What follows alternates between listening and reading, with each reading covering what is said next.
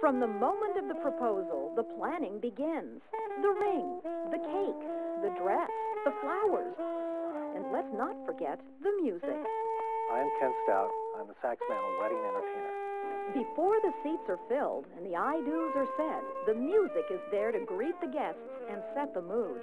As the bride sits tucked away out of sight and the groom wanders the room hoping everything goes right, the music acts as the calm before the storm and helps a very nerve-wracking moment become more relaxed.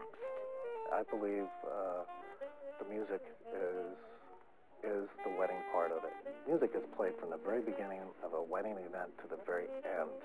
And music creates the emotion, creates the happiness. I like the jazz, and it was just a real soothing, nice. It wasn't too loud. It just went well with the occasion. When you think back on weddings you've attended, think back on what stands out in your mind most about that day. The cake is long digested, the flowers have wilted away, but the song you danced to that night, or the song that got Grandma out of her seat, comes on the radio, and the emotions come flowing back. So why do so many people spend so little time on the thing that pretty much makes the day? Pretty much what a lot of people do is they go in the phone book and they try to find what the lowest price is. Most of the time when I talk to clients, what I do is I try to educate them that there's more to a wedding entertainer than that meets the eye.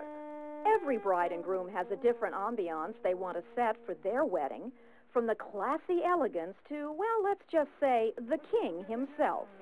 Each wedding is so unique and different, so you don't know what to expect. Basically, we do the combination of live musicians and DJ combinations, and the real nice thing about that is you get the best of both worlds.